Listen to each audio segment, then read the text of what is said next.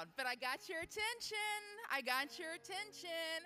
Hey, y'all, I'm Julie Salva. Welcome this Sunday to Hermitage Hills. We are so glad that y'all are here. I have a couple things that I want to do. First of all, I want to say hi to you. Hello. Does anybody want to say hi to me? Thank you. Thank you. The next thing that I want to tell you is this. If you are here and you are a member at Hermitage Hills, you've been visiting a while, don't forget at 5 o'clock today, in the loft, there's a gathering. What is a gathering, you may ask? A gathering is where people gather, and where we talk business of the church, we learn what's going on in the church, we hear stories of life change, we hear mission reports. It's going to be great. So if you want to come to that, or even if you don't, come. It's at 5 o'clock in the loft. Hey, we're glad you're here in person. My online friends, we are so glad that you have joined us online as well. We have the privilege right now, though, of participating in one of the most exciting things in all of people's faith journeys, and that is baptism. I'm going to turn it over to Bobby, and let's get ready to celebrate. Good morning. Well, good morning. This is an exciting morning. We have the opportunity to share in a baptism and to celebrate. This is Tommy Gilbert. Tommy is 80 years old, and he's been attending our church for the past 3 or 4 years, and during that time here, he walked through a journey of cancer and just saw a miraculous healing in his body and in his soul as God worked in his life through that battle with cancer. And then as he was in kind of rehab afterwards, Andy Miller connected with him, and they got to share and talk. And he came forward, I think, about a month ago and asked to get baptized. Now, he was saved and baptized when he was a young person, when he was 13, 14 years old. But this is signifying a reconnection with God as he walked through that cancer and God spoke to him and he began to spend more time in God's Word. And he told me that there was more clarity now as he reads God's Word and understand that God's speaking to him through that. So he wanted to come and share with you in baptism and with family and friends. We have a lot of people on stage here that he's connected with, and we appreciate that.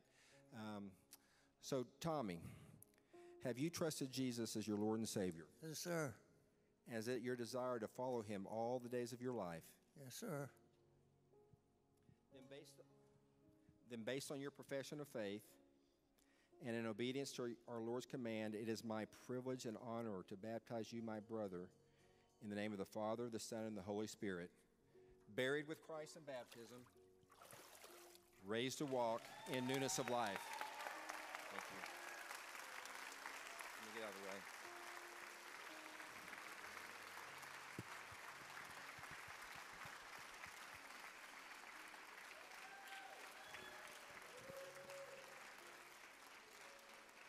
Let's pray as we move towards just worshiping our Lord and Savior.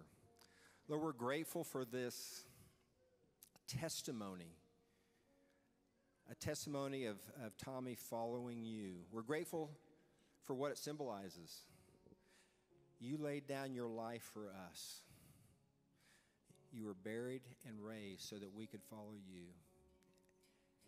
And after we follow you, we turn our lives over to you and we symbolize it with baptism. And Lord, I just pray that each of us, if we're followers of Christ, would recognize the power of what you've done in our lives and that our hearts would be to follow you every day of our life. And Lord, if there are those in here who are not following you, that they would have seen something and recognize the power of who you are. Lord, work in their lives this morning as we worship, as we study your word. In Christ's name, amen. Come on and put your hands together for the Lord this morning. Let's bless the name of the Lord. Hallelujah. Hallelujah, hallelujah, hallelujah.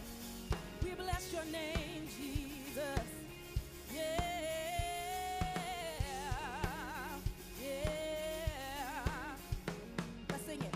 Who breaks the power of sin and darkness, whose love is mighty and so much stronger, the King of glory, the King above all kings.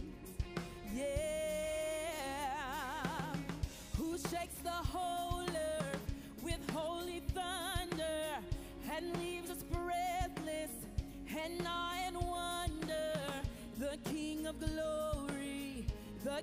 above all kings. Let's sing it real big. This is amazing grace. Yeah, this is unfailing love. Oh, that you would take my place, God. Yeah, that you would bear my cross. You laid down your life. Oh, yes, you did. That I would be set free.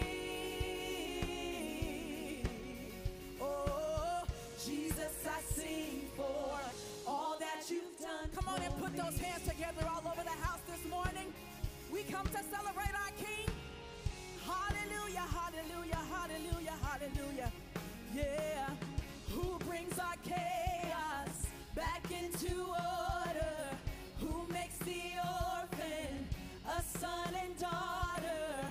The King of glory, the King of glory, who rules the nations with truth and justice, shines like the sun in all of his brilliance. The King of glory, the King above all kings. Yeah, this is amazing grace. This is unfailing love. That you would take my place. That you would take my place. That you would bear my cross. That you would bear my cross. Yeah, you laid down your life. Down your life. That I would be set free. Yeah, oh, Jesus, I sing for all that you've done for me. Hallelujah. Worthy is the Lamb who was slain. Worthy is the King who conquered the grave. Worthy is the Lamb who was slain. Worthy is the King who conquered the grave. Sing it with me. Worthy is the Lamb who was slain. Worthy is the Lamb. Worthy is the King who conquered the grave. Worthy is the Lamb who was slain. Worthy, worthy, worthy. Oh, this is amazing grace. Yeah, this is unfailing love. Yes, it is. That you would take my place. That you would bear my cross. That you would bear my cross. You laid down your life. You laid down your life. Yeah, that I would be set free. That I would be set free. Oh, Jesus, I sing for all that you've done for me. All that you've done for me, God. All that you've done for me.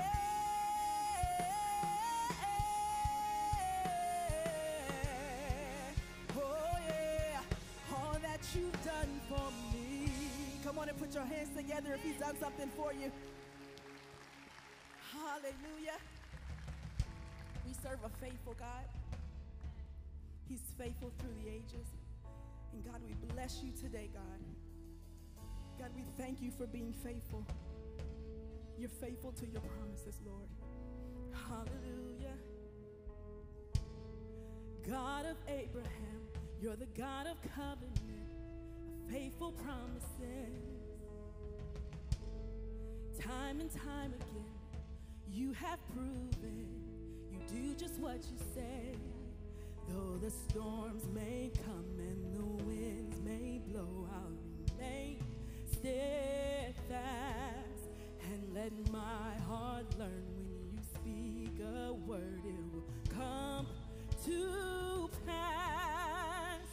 Great is your faithfulness to me. Great is your faithfulness to me. From the rising sun to the setting same, I will praise your name, God. Great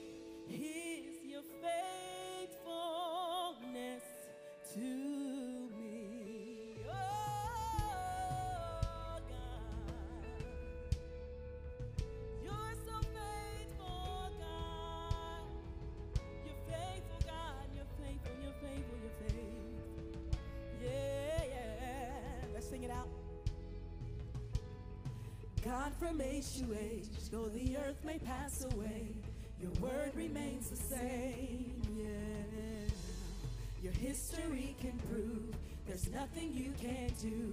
You're faithful and true.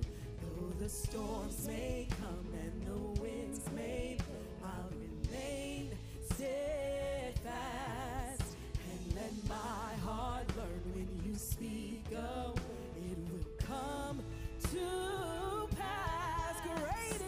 Great is your faithfulness to me. Say grateful. Great is your faithfulness to me. From the rising sun to the setting same, I will praise your name. Say great is your faithfulness to me. Whoa, God, your faithfulness, it never runs out. No, it never runs out. No. So I put my faith in Jesus, my anchor to the ground, my hope and firm foundation. He'll never let me down. I put my faith in Jesus, my anchor to the ground, my hope and firm foundation.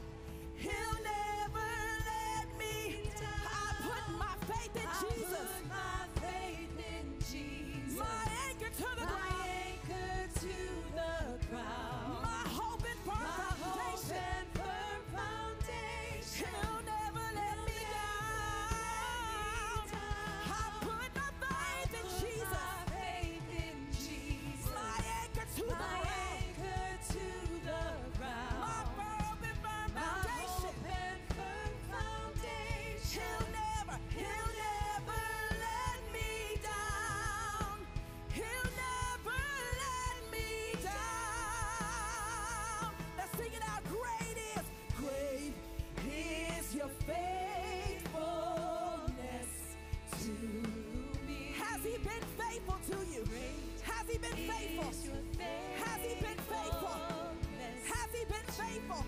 From the rising of the sun to the setting of the same, I will praise your name. Great is your faithfulness to me. Great is your faithfulness to me. Come on, let's lift our hands for our God, because he's been faithful. God, you are faithful. Great is thy faithfulness. Oh God, my Father, there is no shadow of turning with thee. Thou changes not, thy compassions, they fail not.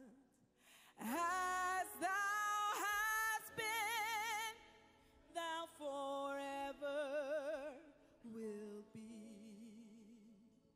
Great is thy faithfulness.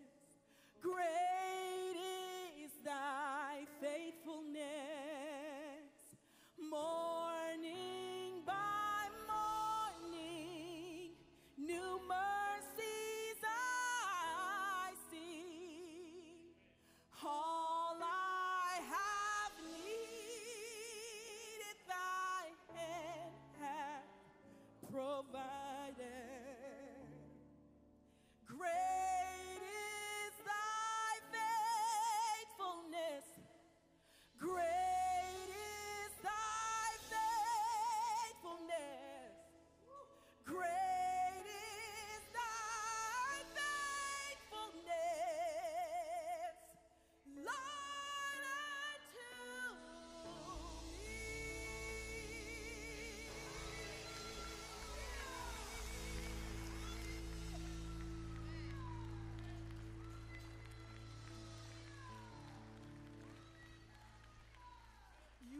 faithful. He is faithful. He is faithful. God, we thank you for your faithfulness, Lord. God, we thank you that all that we need, your hand has provided. Your hand has provided, God, everything that we need, God, everything that we want, everything, God, your hand has provided, God, and we look to you. We look to you, God, and we thank you, and we bless you because you are faithful. God, I pray that you ready our hearts for the word. God, as the man of God comes, God, to deliver your word, God, we pray that it falls on good ground and that we receive it and not only hear it, but go into the world and do it. In Jesus' name we pray. Amen and amen. You may be seated.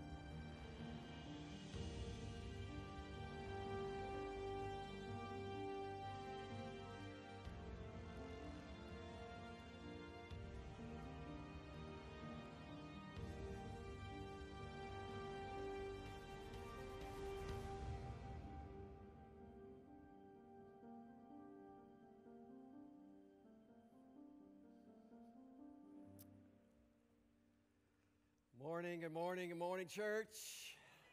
Great to see you. Great to be back at this spot today. So thankful for Pastor Andy and Bobby bringing the word the last couple of weeks.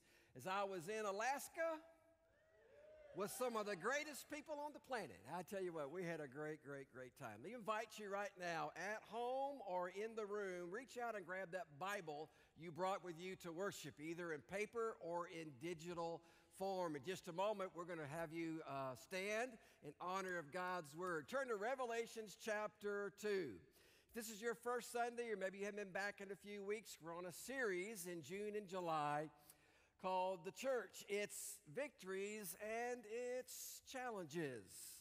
The 7 churches that Jesus talked about in the book of Revelation as recorded by John. We're taking Sunday by Sunday, taking a look at each and every of these churches and saying, what did Jesus tell them? What was his word for them? What did he have to offer them? Where was that way to go, church? And where was that, oops, church, you may be missing it here. What was true then has been true through the ages. So have your Bible open to Revelations chapter 2. In just a moment, I'm going to read verses 12 through 17. So here we have this place recorded. We're not talking about so much the end times in this series. If you were looking forward to that, I'm sorry. That'll have to come with the next pastor because we're not going to get to there, all right? But we're talking about these 7 churches here in the last couple of months, like I said. So let's stand together. Let me read from Revelations chapter 2. This third church and what God's word has to give us about this church, about what Christ had to say to them and also say to us. Verse 12, Revelation chapter 2. And to the angel of the church in Pergamum, write, the words of him who has the sharp two-edged sword. I know where you dwell, where Satan's throne is. Yet you hold fast my name, and you did not deny my faith, even the days of Antipas, my faithful witness, who was killed among you where Satan dwells. Verse 14, but I have a few things against you. Uh-oh. Right? Uh-oh. But I have a few things against you. You have some there who hold to the teachings of Balaam, who taught Balak to put a stumbling block before the sons of Israel, so that they might eat food sacrificed to idols and practice sexual immorality. So also you have some who hold the teaching of Nicolaitans. Therefore repent, if not, I will come to you soon and war against them with the sword of my mouth. In each of the churches he says the same phrase, he who has a what? Ear, let him what? Hear what the Spirit says to the churches. To the one who conquers I will give some of the hidden manna, and I will give him a white stone with a new name written on the stone that no one knows except the one who receive it. This is the Lord's word. This is the word straight from our Savior's mouth. This is the word for then and the word for day. This is the word that we believe and the word that we must follow. This is the word that God gives to the church. May we be faithful in knowing, understanding, following, yielding to the truths we find in his word. Amen, church? Amen. You can be seated. So our first church, Pastor Andy, again, did a great job, but the key phrase there amongst that passage in the first church that Jesus spoke about is how they had abandoned their first love. It wasn't that they left their first love, but they abandoned their first love. There's a huge difference between those two sayings, yes? If you leave something or you left something, sometimes that happens by accident. How many of you can relate to this by when you got in your car, started driving down the road, and you looked for your phone, you couldn't find it? Come on. How many of you have been in that moment, you're like, oh, shoot, where's my phone? It wasn't that you abandoned your phone, you what? You left your phone. And what's crazy today is we could be like halfway to work or halfway to where we're going, and we'll turn around and go back to get what? A phone.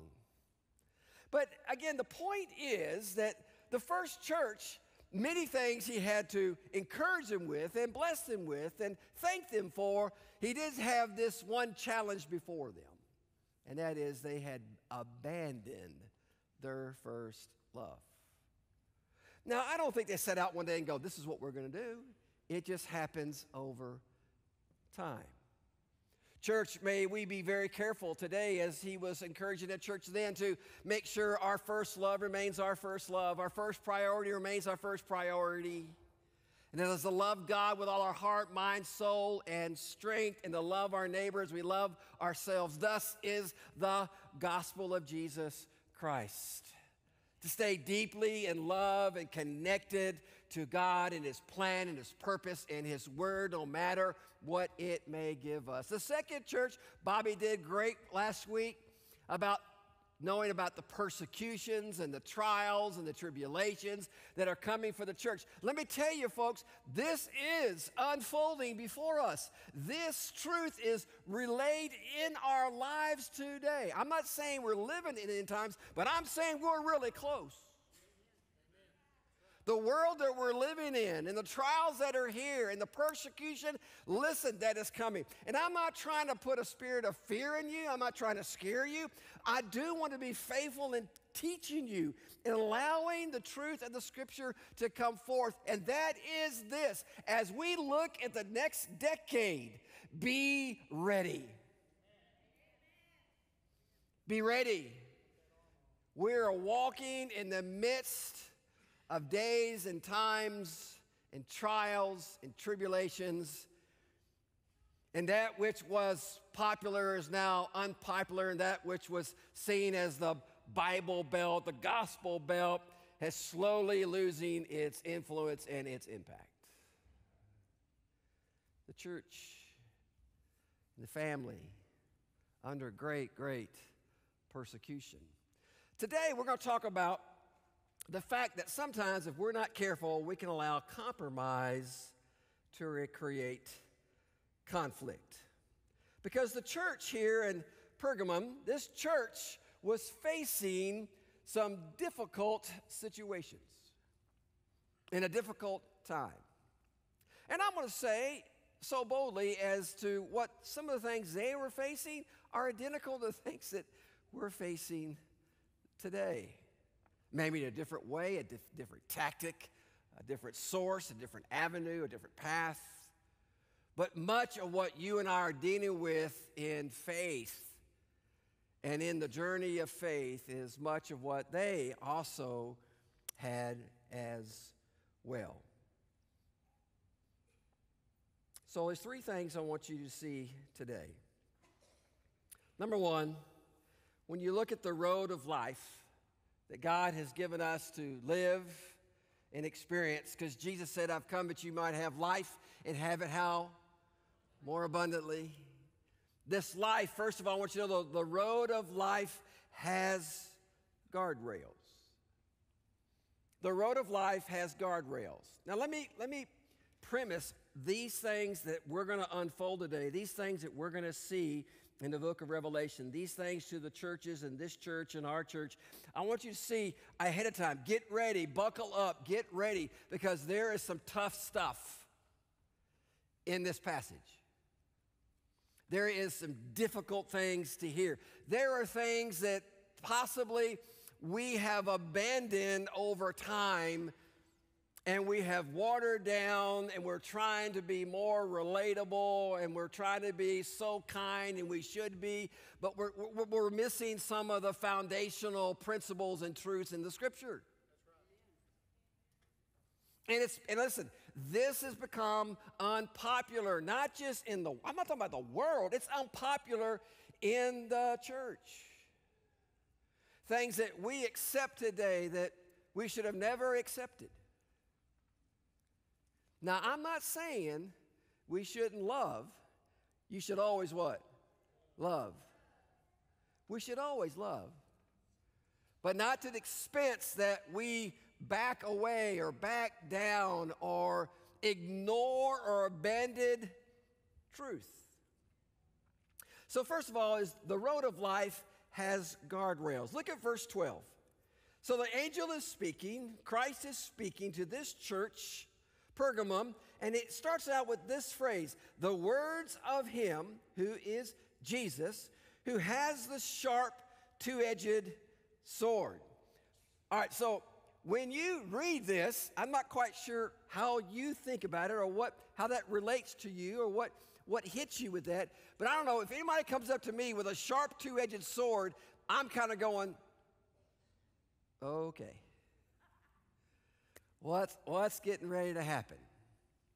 Now watch this. The word guardrail that I'm using here is from the term that says a rail that prevents people from falling off or being hit by something. Y'all know the guardrails of life, right? You drive down the road, you see the guardrails. How many of you, raise your hand, how many of you have seen the guardrail that's been smashed? You ever seen those? You know, like, what happened? Well, somebody lost sight. Something happened somewhere. I'm not saying right or wrong, good or bad. I'm just saying somewhere they got off the path. Now, obviously, I'm talking about spiritual guardrails that will never let you down, because I know that human guardrails will. Because I remember years ago on a college trip snow skiing to Vermont, we took a bus over a cliff and it went right straight through a guardrail. Right smack through it. Didn't stop, didn't bump, didn't hiccup. We just went right through it. But that's what I'm talking about. I'm talking about a spiritual guardrails that God has given us. Now look at me. Now notice this. The scripture speaks about how what God has for us is found on a narrow path. Do you know the verse? Wide is the way that leads to destruction. Narrow is the way that leads to life and peace. Now, for me personally, this is not a theological statement, but for me personally, it seems that the narrow way is getting more narrow and the wider way is getting more wide. That's just my opinion. Now, biblically speaking, it's the same. I get that. But we are living in a time where the road of life we need to see has specific guardrails. See, the church has always faced lifestyle issues, cultural trends, and the adversary's constant bombardment to water down and ignore biblical truth. Notice what he says here. He says, this sharp two-edged sword speaks in verse 13. This very first word, he says, I know where you dwell. I know where you live. I know what you're dealing with. I know what's amongst you. And look what it says, where Satan's throne is. I know where you're living around. I know what you're living amongst. You are amongst the very place. You're living in a place where we would call it the very spot of Satan himself, the adversary himself. It is his throne is placed in your city. Does that make you gasp a little bit? What if Christ said to you, man, I know where you are. You're living in the midst of the evil one's presence. The very throne, earthly throne of the adversary is where you are. He goes on, he says, but you're holding fast. Way to go. You're not denying the faith. Yes, good for you. Even the days of Antipas, the faithful witness who was killed among you. Man, you've seen so much, you experienced so much because you are where Satan dwells. There are these guardrails, even where Satan dwells. Think of that for a moment. I can't think of a more difficult place to be as a church or a follower of Christ who desires to carry the gospel to the highways and the byways, but to know you're at the very place, the very spot that Jesus says Satan dwells. I think at this point, they're reading this letter from Jesus to John to this church, and it's being read before them. I think right now there is a hush amongst the crowd. Oh, my goodness. We're so thankful that you're so grateful for our faith and our journey. We're so grateful for the fact that there are those who've been martyred before us and probably will be martyred after us. We're grateful for the faithfulness of those who've been around us. We're in the place, we're in the spot. We're in this incredible spot. Pergamum, this city was known to be one of the major intellectual places in the Roman Empire. Are you ready for this? Listen to this. It had a library. How many of y'all like to go to the library? Raise your hand. Come on, be honest. Yeah. It had a library. You people, you book people. It had a library of over 200,000 scrolls. Do you know anything about a scroll? I mean, it's a lot longer, a lot thicker, a lot bigger, a lot bulkier than a book. It had in its possession, this library had over 200,000 scrolls. And with that came this prideful, puffed up mentality amongst the citizens of this city of Pergamum that we are the intellectual ones. As a result, it was a place that was known for mental strength, which was found much of the pagan worship that engulfed the region and beyond. You see, the church then was facing much of the same as the church today, intellectual pride that is leading the path to ignoring and violating biblical truth. Are you following me? Are you following the thought? Are you following the process? This third church in Pergamum, known to be one of the wisest, centrally located cities of 200,000 scrolls and knowledge and education and PhDs and great smarts. But it was also known to be highly engaged in some of the most radical pagan religions and followings. The pride of intellect will lead you to a compromise of truth, and that compromise of truth will lead you to conflict. I don't know about you, but I read through this and I've thought about this, and hopefully you're engaging your brain.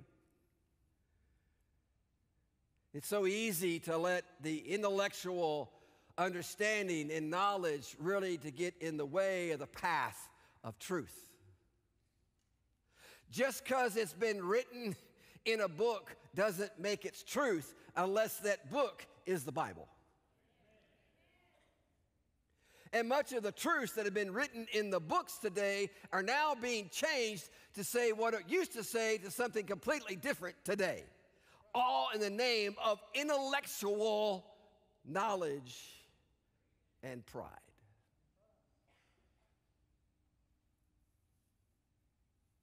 You see, there was these guardrails that Jesus was setting before them as a church. You must know what these guardrails are. This is where he uses this word, two-edged sword. Why this phrase? The sword is a symbolic representation of the Word of God and its twofold ability to separate believers from the world and to condemn the world for its sin. I told you it was going to be difficult. But the truth and reality of what God has given us in His Holy Scripture, in His love letter to us, the Word of God, has the ability to separate us from the world and its influences and to condemn the world for its sin. Listen, make no mistake about it. What God has given you is to direct you, it's to teach you, it's to guide you. It's to comfort you. It's to help you. But listen closely. It's also to convict you and to correct you and to put you on the path that is more glorious to His name. Yes? This is the struggle of the church. This is where Jesus is addressing this church. He said, I'm the one with this sharp two-edged sword. We first see this truth in the chapter 1, verse 16. If you'll flip back to chapter 1, verse 16, John reveals the one who is coming to speak to these 7 churches, to write these letters. The first part of the book of Revelation, this one, who is he? Chapter 1, verse 16. In his right hand he held 7 stars. From his mouth came a what? Sharp, two-edged sword. And his face was like the sun shining in full strength. Make no mistake about it. This sharp, two-edged sword is the very words that Jesus was giving them. Do you remember how that's so important? In the beginning was the Word, and the Word was God. And the Word came and dwelt among us, and we beheld His glory full of grace, yes, and what? Say it with me, grace and, one more time, come on, grace and both are coming from the sharp, two-edged sword. Is the church today, in the church then, are we being faithful to the truths of the two-edged sword? Look at Hebrews 4:12. I think it's coming up on the screen. Hebrews 4:12. For the word of God is what? Living and active. Sharper than any what? Don't you love the Bible? I just love the Bible. I love how it just, from the beginning, the man that all the way through it, it just has an incredible story that's unfolding for us. The Word of God is this sharp, two-edged sword, and it what? Pierces to the divisions of the soul and of spirit, of joints and of marrow, and discerning the thoughts and intentions of the heart. It was true then, and it's true today. See, there must be in our hearts and minds that the road of life is not a road that's wide, it is a road that's narrow. And this narrow word has boundaries that God gives us. Now, let me tell you something. It's really important for your faith journey that you grab a hold of this. That you grab a hold of the truth and the value and the authority of the scriptures that God has given us. The church then and the church now. He was warning them and he's warning us. There are the guardrails of life. And listen, when you drive down the road, you may see a guardrail and go, why is it there for? It doesn't matter, it's there. Sometimes you drive down a road and you look like, whoa, 3,000 feet down. I know why that guardrail, it's obvious, right? But sometimes you hit a turn, you hit a spot, you hit a place, there's a guardrail, you're going, Let me tell you something. Probably it's there because someone went through that place when it wasn't there, and so they decided to put one up. It's not for me to judge should the guardrail be there or not. What's for me is to obey and see the guardrail and to drive my life between it. It's not about me agreeing or disagreeing or having any word in the guardrail. You see, we do not walk this journey of faith without the biblical guardrail of truth. To know the truth, to understand the truth, and to follow the truth. Why? To keep us from falling off the edge. Can you look at me today? The world is tumbling down a cliff. And you and I are facing issues and cultural trends and for the intellect way of life. And we're losing the design and the call and the purpose of our God. Do you remember this bumper sticker? I think it's up on the screen. Do you see it? Do you remember this one? Boy, I'm dating myself here, aren't I? This goes back a while, but I think we need to bring this one back into the full motion. God settled it. God said it. I believe it. What happens?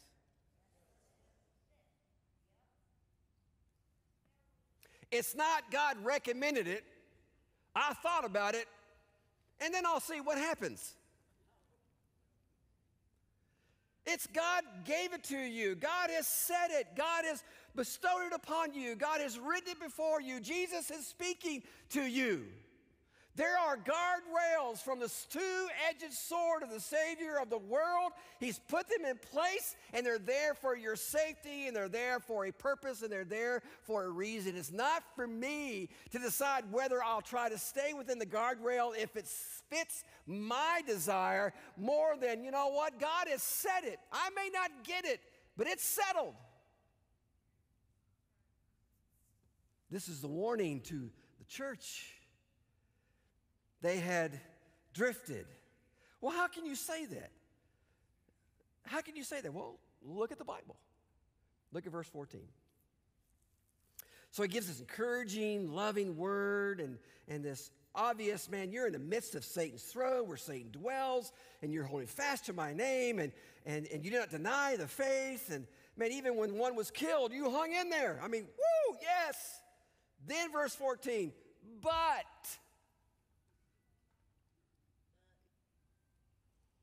But I have a few things to speak to you about. I have a few things to draw to your attention. I have a few things for you to know. You see, not only is the road life has guardrails, but second, the road of life has stop signs. The road of life has stop signs.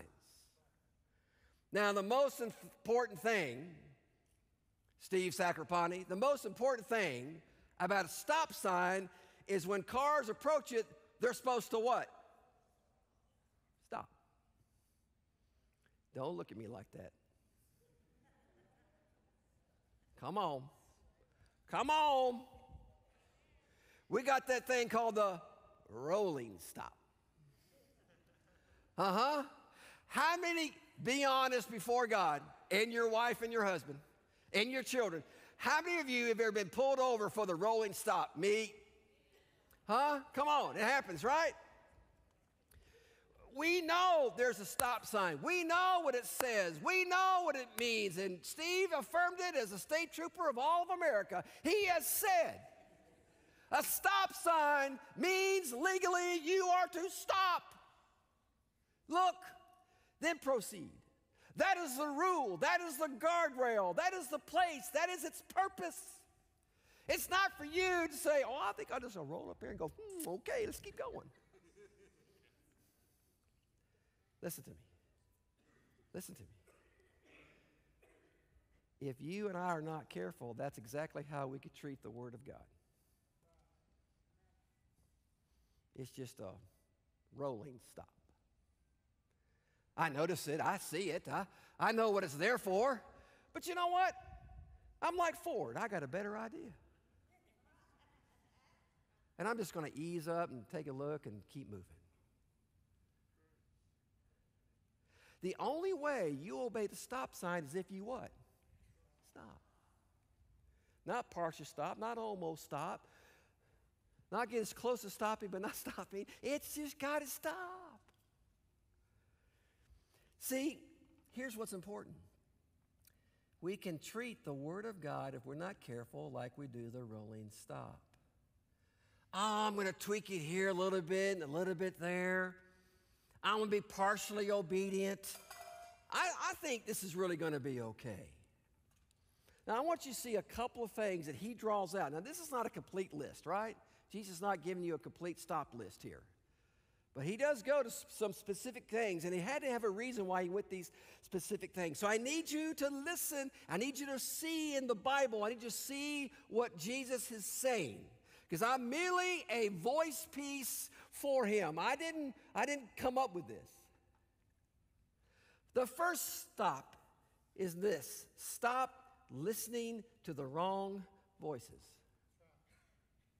Stop listening to the wrong voices. He says in the scripture, you have some who hold the teaching of Balaam and Balak and are making the people stumble. Verse 14, you can see it right there. Teachings of Balaam who taught Balak, and that became a stumbling block before the sons of Israel. I have this against you.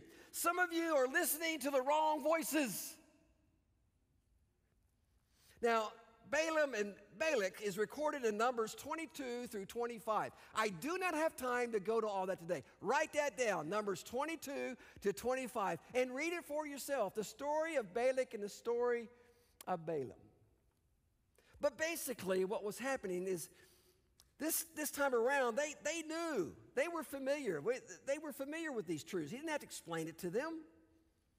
But basically, the two were leading the people into idol worship and sexual fornication, even to the point of temple prostitutes. Balak and Balaam, they were listening to their voices. They were listening to those of their voices. They were listening to those voices who were saying, you know what? It's okay to have your Jesus thing.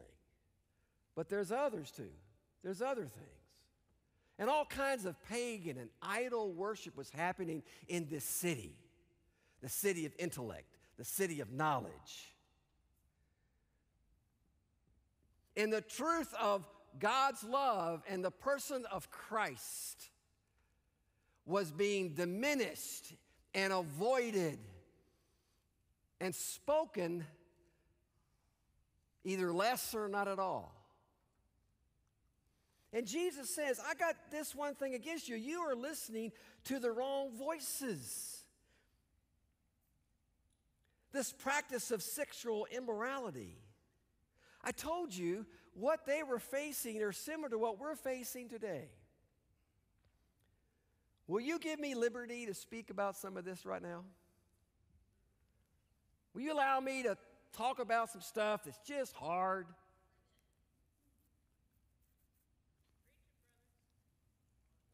And listen, if this touches your life in some form or fashion, it's not that we're trying to say God doesn't love you, because God does love you.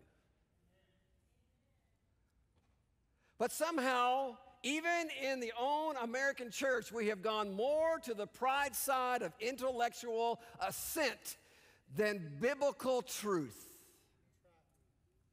Because growing up, I used to hear, and it was common in agreement, that men and women didn't have sex until they were married. It was common. It was taught. It was proclaimed. Consistently, lovingly, passionately, men and women don't have sex until they're married. Where did that go? Where did that fall off the radar? Even some online or in the room, you're going, dude, you are ancient. You are so old. You must be on Medicare. And I am. But the guardrail is still the guardrail. And we're living in a world that we think, well, it's okay. It's not. It's one man, one woman, one life. Has been, always will be.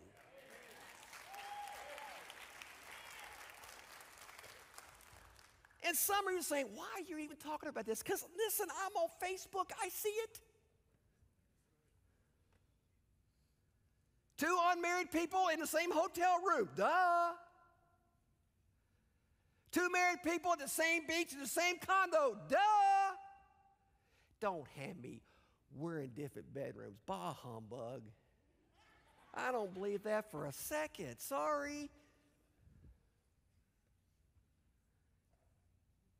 This was Jesus was speaking sexual immorality. Where is it that somehow another married couple can step outside the boundaries of their relationship and commitment to Christ and have relationships with other people of a sexual nature, and we don't say anything about it?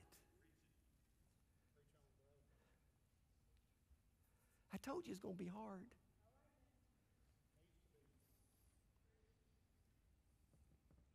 Marriage is a holy thing that a holy God has made, and it should remain holy.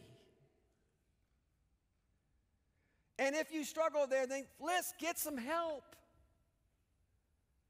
It's not okay for a follower of Jesus to step outside their marital commitment and have sex with other people. But where has that gone? Where have we spoken about that? Where have we said that? Where do you hear that common amongst today? It's not.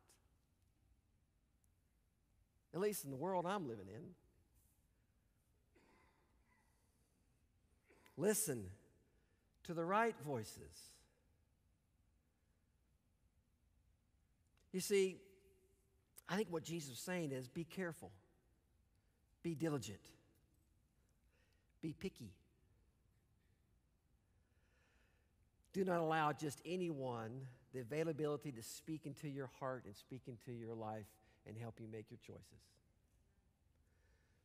This truth has become even a bigger challenge with the access to the internet, and there are so many voices. Could I throw out the stop sign that says, evaluate, verify, answer the question, is this biblical? I had a guy stop me one time. He goes, you Southern Baptist? Now listen, I love our convention. I know, but we got some crazy uncles. We got some crazy stuff. I get that. But he came to me, he says, you Southern Baptists, why do you stress things being biblical so much?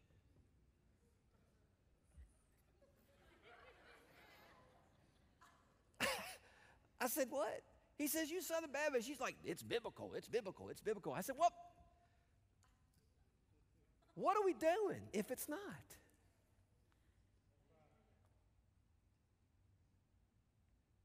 Now, I don't exactly knew what he was trying to yeetle there, but never mind. Go on. Second stop. First stop, stop listening to the wrong voices. Second stop, stop yielding to the wrong vices. Stop yielding to the wrong vices. He says here, some hold to the teaching of Nicolaitans. This was a suggestion that was being taught to the Christians to engage again in sexual immorality, adultery, homosexuality, and prostitution. Even outside the temple, there was prostitutes, and a part of the religious journey was to engage in a sexual encounter with this prostitute in the name of religion. And this was taught as being a permissible pathway for a follower of Jesus. However, the Christians knew then, and we know today, that what God's Word is teaching us is outside of those perimeters. Jesus was telling them that this must stop, a complete stop, and not a rolling stop, a yield to the truths of Scripture from the very beginning that God made one man, one woman, one life. Listen, so don't go crazy with me on this one. There's a lot of other things that can fit into this category. Are you with me? I'm just reaching out from the Scripture and pulling out the ones that he spoke about. But there's a lot of other areas in life and the journey that also could fit in this parameter of the stop signs. Life has guardrails. Life has stop signs. And then third, I want you to see the road of life has U-turns. The road of life has U-turns. Look at verse 16. So he pronounces this, way to go, but, and then he says, here's your response, verse 16. Therefore, what? Repent. Therefore, help me, church, what? Therefore, what, church? Repent. We don't even like saying it, do we? Therefore, repent. See, U-turn is the intentional turning directions in a U-shaped course so as to face in the opposite direction. The road of life has a U-turn moment and moments of this wonderful biblical reality and truth that doesn't yield to the intellect and to pride, but yields to humbleness and the authority of God and His Word in our lives, where we see it, we admit it, and we repent of it. The word repent here in the Greek is a word that says denoting a change of place or condition. To change the mind, it involves regret or sorrow, accompanied by a true change of heart towards God. This word repent occurs 12 times in Revelation. 8 of them, 8 times, it's in the 7 churches. This word is found to be in the aorist tense. Now, again, voice, tense, mood. Y'all remember that I've taught you this for years and years and years. Greek has voice, tense, and mood. Helps you understand the significance and the meaning of the word. Voice, tense, and mood. The tense of this word, repent, is what's called the aorist tense, meaning, listen, to give urgent attention to it right now. When Jesus said, therefore repent, he was calling them to come to him in a sense of urgency, to deal with what is happening in their hearts. Repent. It's in the imperative mood, meaning it was, please help me, it is a what imperative means? Thank you, command. So watch this. The aorist tense, urgency, imperative mood, it's a command. I command you with all urgency to repent. And the repentance was not just for those who engage in listening to the wrong voices or going to the wrong vices. Them, yes, but the church as a whole for saying, stand up, be counted. Follow Christ. Know His Word. Surrender to His Word. Be the people of God. Run against the flow. urgently, I call upon the church to immediately and with all the command I can give you on the authority of the Father in heaven, you must repent. That kind of talk has left our churches decades ago. And we've gone to this 10 ways to make yourself happy.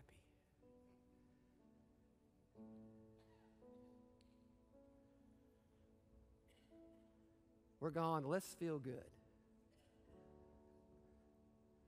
Make me feel good. Come on. I've had a hard week. Make me feel good. Man, God wants to, listen, God loves to make you feel good. Listen, the road to feeling good is through repentance. The road to feel good is through repentance. There's an individual repentance, he calls them to. The people needed to repent of their defiance against God's truth by yielding to their own personal satisfaction as more important than completely submissioning to the truth of Scripture. Gosh, that was so good. I hope you write that down. The church repentance. The body of Christ needed to repent of their inability to speak truth in love, to allow for idol worship, sexual immorality, and participation in pagan ritual. The church needed to make a stand against the culture in a loving, compassionate, and kind but honest way, to give the truth of the Scripture in a society that was driven by sinful desires and living. He could have been sitting here today saying these same things. They're playing the keyboard means I need to hush. So take your eyes to verse 17. We'll end with this. Ready? Verse 17. Every church has said this. He repeats himself in every church. He repeats at the conclusion, a little bit different twist, but he says these same words. He who has an ear, let him hear what the Spirit says to the churches. It was true then, it is true today. He who has an ear, do you have the ability to hear the truth of Christ because you're a part of his family? Do you have a relationship with him that communicates to you his plan and his purpose for you as a part of his creation? Are you surrendering to that plan on a daily basis because Christ is your Savior and your Lord? He who has an ear. Then he says, let him who hear what the Spirit says. As a follower of Jesus, what has this text taught you today? What will you draw out? What will you repent of? What will you turn to? As you engage this incredible relationship through a heart of genuine honesty to the Savior of your heart and your life. He who has ear, let him hear what the Spirit says. Look at the third thing. To the what? Churches. As a church, how can we more closely follow the truth of Scripture? And at the same time, listen, be kind, loving, and gentle in its presentation and its communication. Let him who has an ear, let him hear what the Spirit says to the churches. Now, I don't have time, but he goes on and says, now, the result of that is this hidden manna. Now, if those of you of the Bible, you can go back to manna in the Old Testament, and that can mean something to you. This hidden manna, and I will give you this white stone, and a new name will be written on the stone, and no one except one who receives it. Much there. Gosh. The road of life has guardrails, beloved. The road of life has stop signs, beloved. And the road of life has U-turns, beloved. Let him who has an ear, let him hear what the Spirit says to the church. Me, you, us, locally, globally. You know, I end this. Thus saith the Lord our God. Let's pray.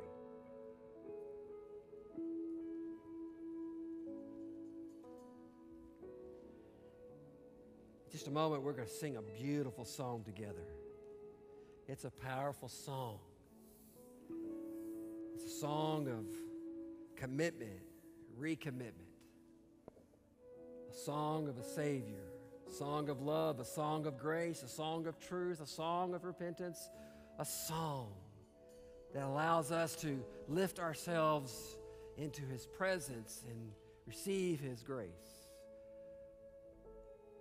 Online, if you've never have come to a place of a personal relationship with God who loves you and a Jesus who died for you, and a tomb that is empty, that changes everything for you, man, just talk to the folks online, and they'll take you to a chat room and have a conversation with you. Or give us a call this week. We'd love to sit down and have coffee or whatever and have more talks, more conversation.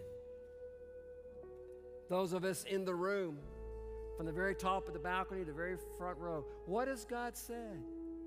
What has His word said to you? What does His word proclaim to you, mean to you? Do you know this relationship? Do you have an ear? Do you hear? Do you know? Do you have? If you got any questions about knowing Jesus in a relationship, not a religion, but in a relationship, man, we'd love you to say yes to Jesus today, right there where you are. To repent of your sin and turn to the faithful one, the loving one, the gracious one, the kind one, the victorious one, Jesus. If you say yes today, we'd love to pray with you. We'd love to encourage you. While we sing, you have the freedom to step out from those pews and come and grab one of the hands of the folks down front.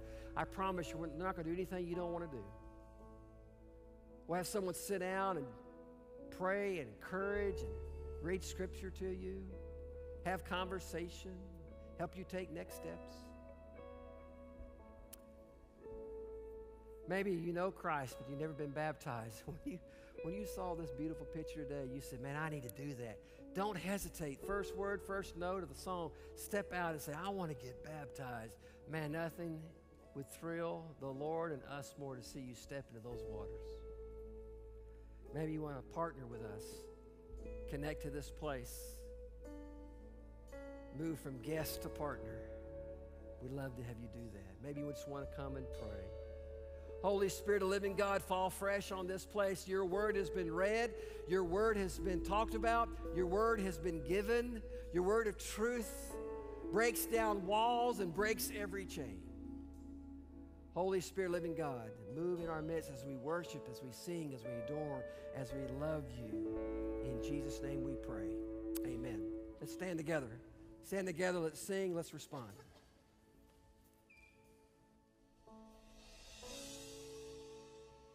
As we sing this, let's let our hearts fill with thankfulness to the Father for His blood. Hallelujah. I was a wretch. I remember who I was. I was lost. I was blind. I was running out of time. Sin separated, the breach was far too wide. But from the far side of the chasm, you had me in your sight. So you made a way across the great divide, left behind heaven's throne to build it here inside. And there at the cross, you paid the debt I owed, broke my chains, freed my soul. For the first time I had hope. Thank you, Jesus, for the blood applied. Thank you, Jesus, it has washed me white. Thank you, Jesus, you have saved my life, brought me from the darkness into glorious light. Yeah. took my place, lay inside my tomb of sin. You were buried for 3 days, then you walked right out again. Now death has no sting, and life has no end.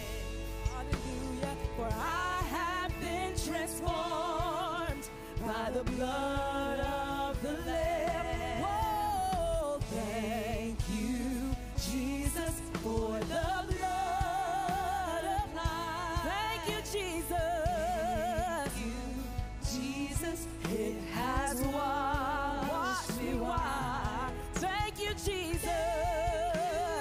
Jesus, you have saved my life, brought me from the darkness into glorious light. Yeah, and there is nothing stronger than the wonder-working power of the blood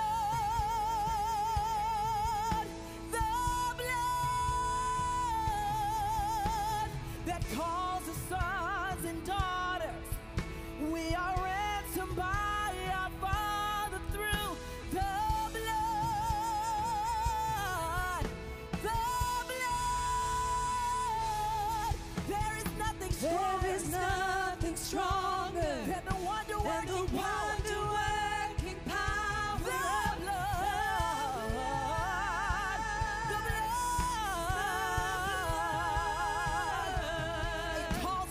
It calls us sons and daughters. We are ransomed by our Father through the blood. The blood. Let's sing it out. Thank you, Jesus. Thank you, Jesus, for the blood applied. Thank you, Jesus. Thank you, Jesus. It's washed me white. Thank you, Jesus. Thank you, Jesus. You have saved my life.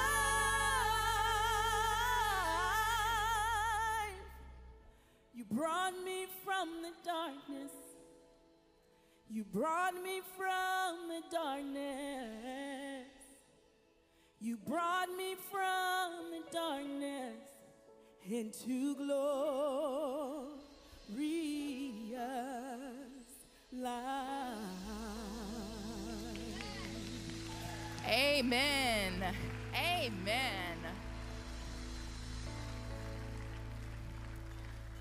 Y'all can have a seat for just a minute and we're going to be done. I have a couple of things to tell you. First of all, there may be somebody that said yes to Jesus today. There may be somebody that wants to have additional conversation about what that looks like. There may be somebody that's like, I don't really know what I feel, but I'm feeling different. I need to talk to somebody. If that's you, every week, there's someone who fills out this I Said Yes card. If that's you, fill it out and just drop it off at the connection desk out back. And somebody will reach out to you for a conversation. Conversations can be scary, but it's just a conversation. So fill out that card. Another thing, if you want to know what is going on with Hermitage Hills, we've got the QR code here in the pew right in front of you, or you can text the word CONNECT to 615-392-3322. So let's talk about camp for a minute. Let's talk camp. So here's the thing. So we had the children's camp this past week. And at that camp, so 28 kids went. It was away. They went. Parents were on sabbatical for 3 to 4 days while the kids went to camp. Out of those 28 kids, 2 children made decisions for salvation in Christ. Isn't that awesome? Isn't that awesome? And 3 other decisions were made for just what I just talked about, for conversation. For conversation. The kids are like, I want to talk. So that's amazing. Now, what is equally amazing is that this coming week, our youth are going to camp. They're going to Fuge Camp. And I'm telling you, Fuge Camp is not for the faint of heart. We don't get to go to Fuge Camp. We can't hang, I'm just telling you. But they are going, and they are going to have an amazing time. So I would ask you, as you leave through the foyer, there are bands that you can get and put around your wrist. There's a name of a student on it. All you need to do is wear it and pray for them. Just pray for them. When the name pops into your head, pray for them. Because here's what we want. We want them to go to Fuge. We give so that students can go to Fuge. We love that students go to Fuge Camp. We want them to win all the games and run carrying the flag and do all the shaving cream things that they do and all of the stuff. We want all of this stuff. But we want Jesus more than the stuff. We want Jesus more than the stuff. And we know that there are going to be people there pouring into our youth and teaching them about Jesus. And lives can be changed and families can be impacted for eternity. And we want that to happen. And we're going to pray that the heavens open up and the Holy Spirit pours down. And you guys come back totally different. You're good now, but you come back different. So please take a wristband. You can also give as you're leaving. You can give on the QR code here. Why do you give? For Fuge. You give for Fuge. You give for Kids Camp. You give that we can walk out these doors and we can go to school partnerships and we can do the things that we do. Not so people look and say, look at Hermitage Hills. What are they all about? But so people can look and they can say, you know what? I saw something different from a church. I saw Jesus. I saw something today. That's why we give. So, friends, let's pray. Lord, you are so good. You are so good. Lord, everything hinges on the fact that you're good. When Jesus spoke to John in Revelation, like Pastor Polly talked about today, he did it because you're good. He didn't do it because he wanted to separate the people in those churches from you. He did it because you're good so they could repent and be back in relationship with you. Lord, we thank you for your goodness. We thank you for your kindness. We thank you for your forgiveness. We thank you that you'll take what we give, Lord, and that you will multiply it and that you will put every penny exactly where it's meant to be, Lord, for your glory and your glory alone, Lord. In Jesus' name we pray. Amen. Y'all have a great week.